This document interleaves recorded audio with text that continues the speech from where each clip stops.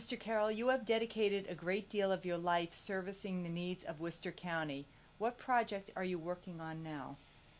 Thank you very much, Carol. The current project is we're promoting a night of music and comedy at the Hanover Theater, October 13th, for the benefit of St. John's Food for the Poor.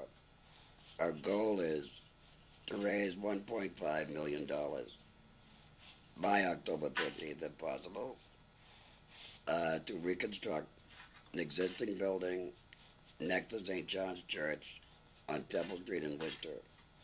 See, Father John Madden started this program some years ago, feeding people a hot breakfast in the morning.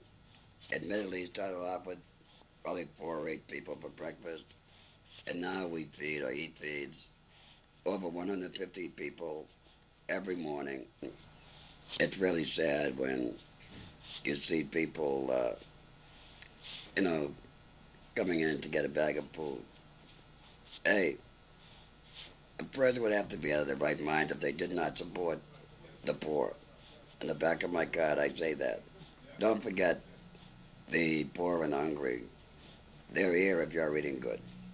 Anyone from Vernon Hill will tell you that. We never forget where we come from.